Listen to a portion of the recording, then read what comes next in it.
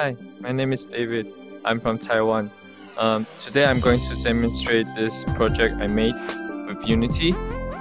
This is a RagnaroKVR, a VR version of Ragnarok Online I'm trying to remake. Before I start, I'm going to put some link down below so you can check my credits and some form for you to fill up if you want to. And so from the beginning, I made this hand model with gesture. So actually you can press the trigger to start the gesture. And also this hand can be used to grab weapons and items. And before that, I'm going to show you this structure. You can actually swipe in front of you. Please open this main menu. And the UI system I designed will always follow you facing the player. And from this main menu, we can open our status menu or our item menu, our equipment menu, and our map, and option and exit. And let's start with our status menu, UI. And from this, we can actually put our status point. I use this. I designed this with renewal equation, and this is only level 1. Player is only level 1, and we can see that all this status will have correct effects on our abilities.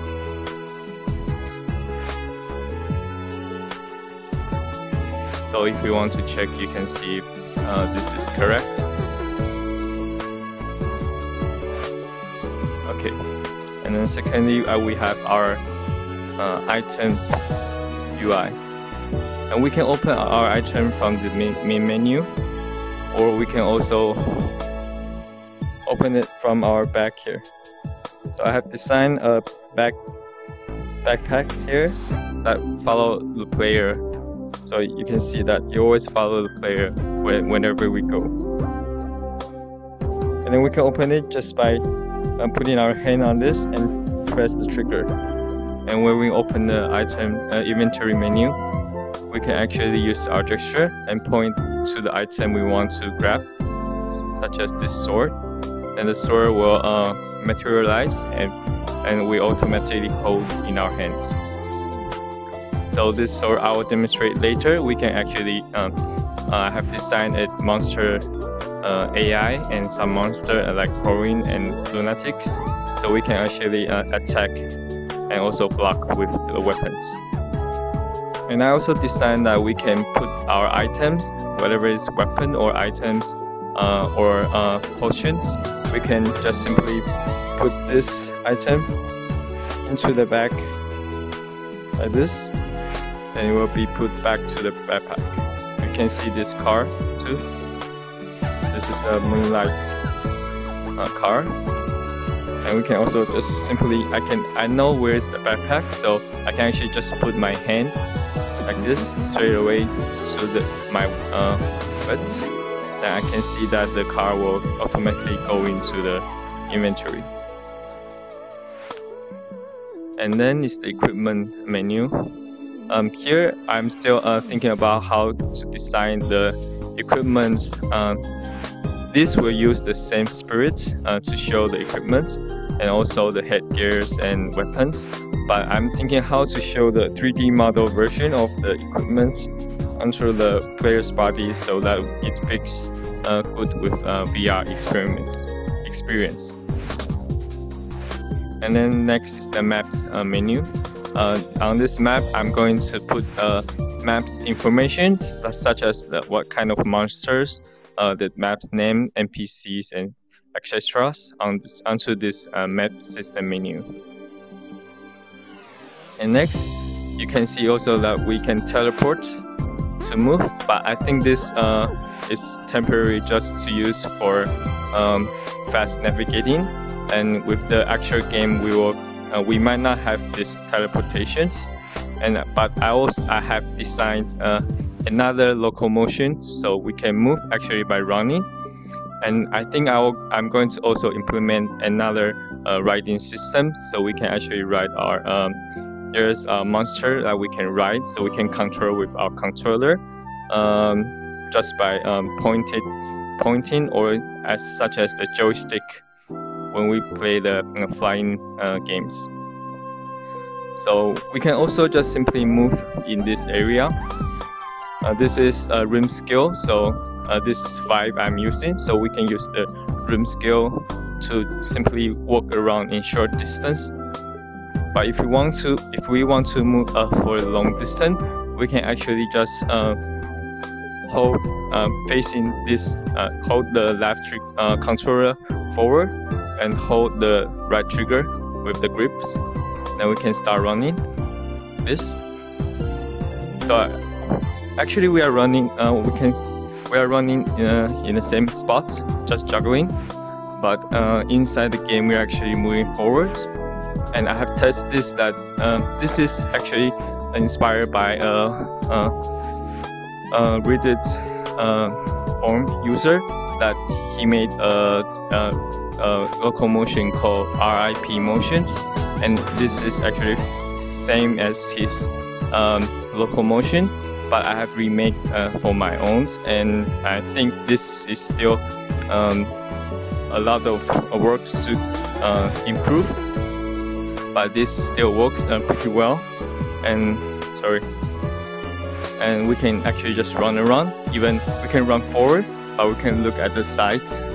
We can turn our head, so actually the movement and the head is decoupled, so we can look everywhere we want while running. And now we can see this Kafra NPC. So I have designed a simple NPC system that when we want to conversate with the NPC, we actually have to look at them, and we can see there's a conversation dialogue there. And then we can just, when we look at them, then we can wave our hands like this.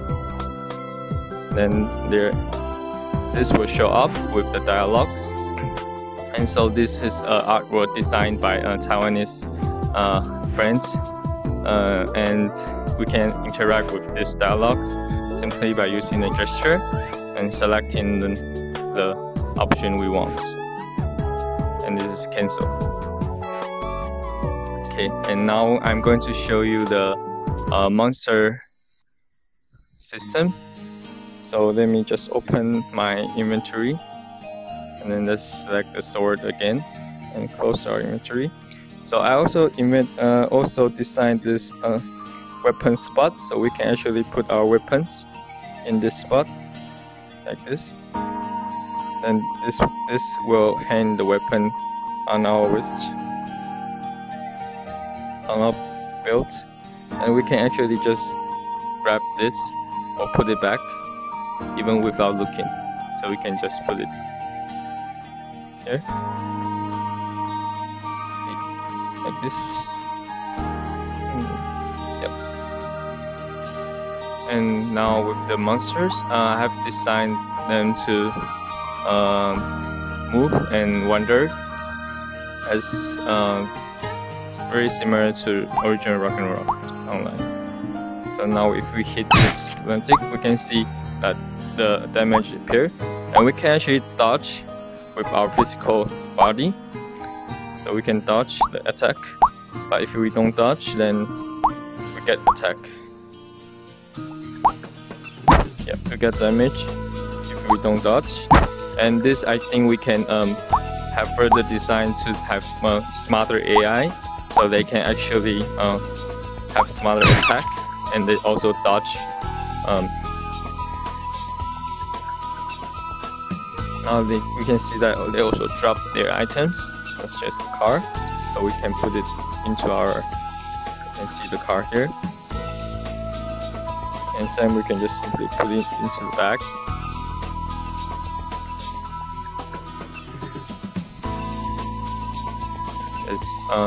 Let's try hitting another pouring. Okay. Let's try with the other weapons here, with the staff.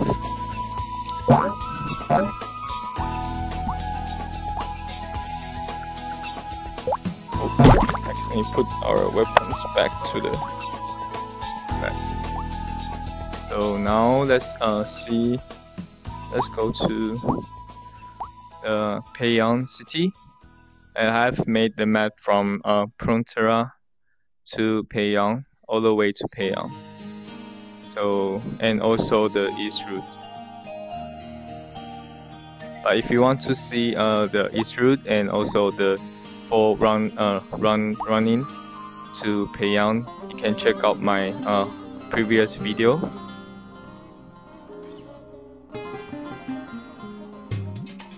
And now I'm going to teleport to the Peiyang city and show you how it looks.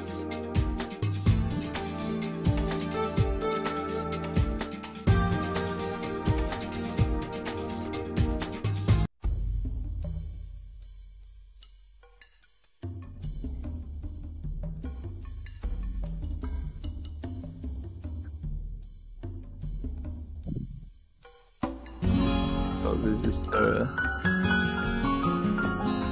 site.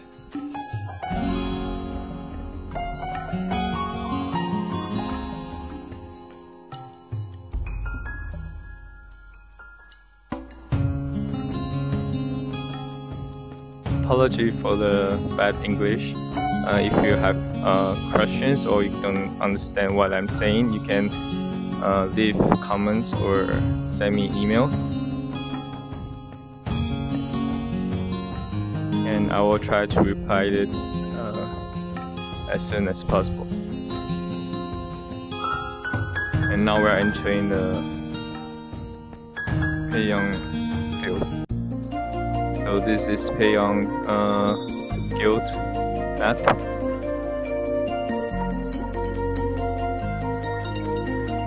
And let's start running from here. As you can see, it looks pretty good while we're running. On the screen, you might feel that it's pretty shaky, but actually it's only my head movement. And from my point of view, from the VR user, actually it's not very shaky. It's actually not shaking at all. So it doesn't feel dizzy or anything.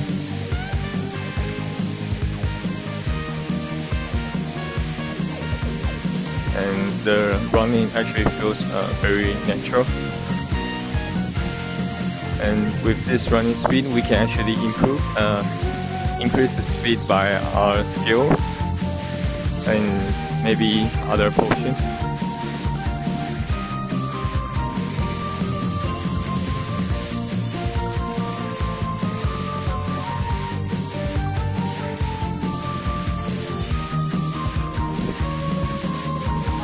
I want to show you this site here.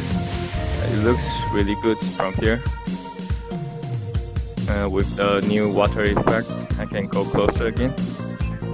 This water effect I found is very close to the original, but slightly improved version, so it looks really good.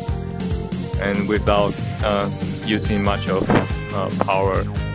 computer power to process. Now back to the Peiyang, let's go fast forward to the Peiyang. So this is the entrance, and this is how it looks.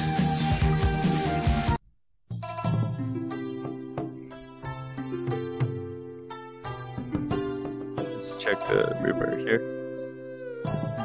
So this actually feels really real. I can almost feel like I can touch this bridge and lean on it. Let's check the other side.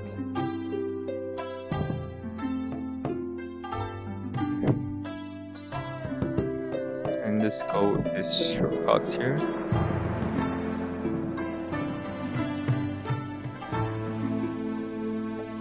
And here's our Peiyang city.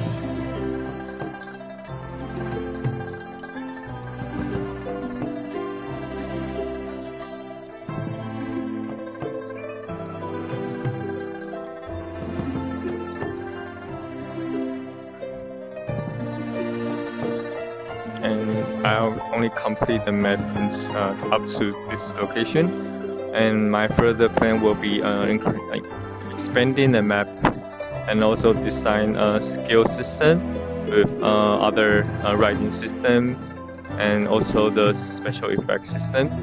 And so if you have any opinions, feel free to contact me. And that's about it, and thank you for watching. See you next time.